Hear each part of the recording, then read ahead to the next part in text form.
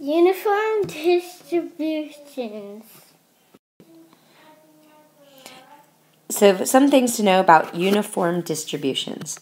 The first is that data is evenly distributed.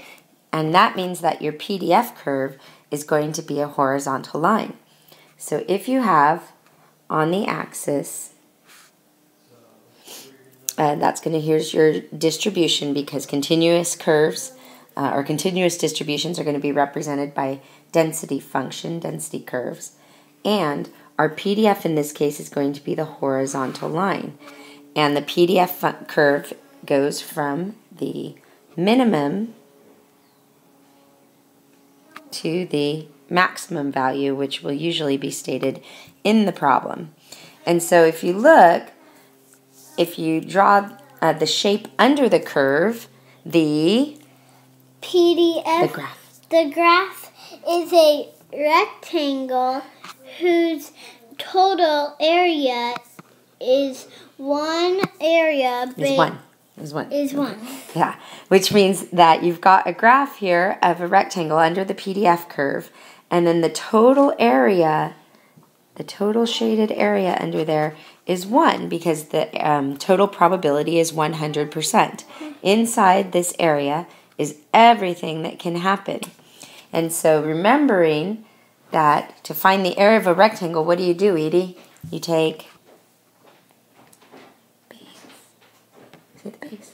base times, what's that? Height. So you're going to take your base times your height. So the height of your rectangle is on, which is actually the function of the density curve. Okay, so the total area, remember the total area in here is 1.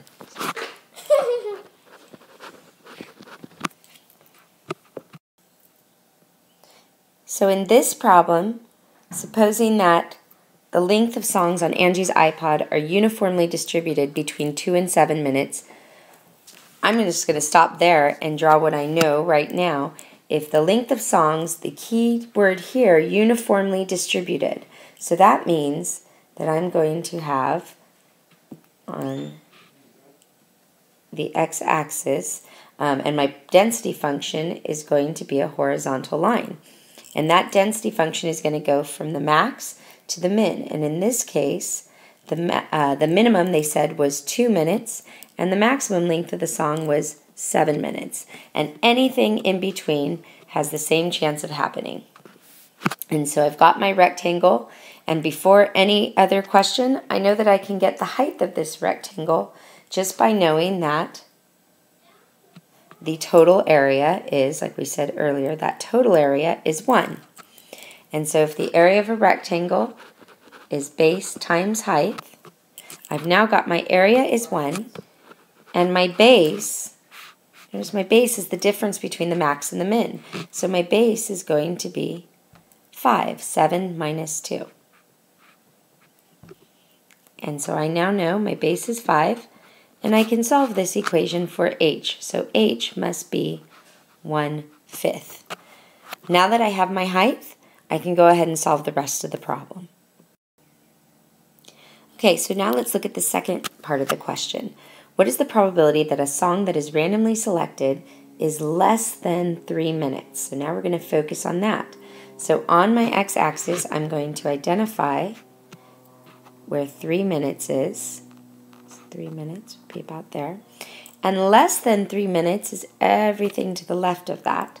And so the area I'm going to be shading, the area that I'm looking for, is that little rectangle there. And again, the area of a rectangle is just base times height. And the area is so the probability that my data, I should have labeled that curve, x is less than 3 minutes, is just going to be the base. And in this case, the base is just 1, right? 3 minus 2. It's just going to be 1. And my height is 1/5 that I found earlier. So the probability that your song length is less than 3 minutes is going to be 1/5. So remember, in any uniform distribution, the first thing you need to do is find that height, knowing that the total area of the rectangle is 1. So the whole rectangle has an area of 1.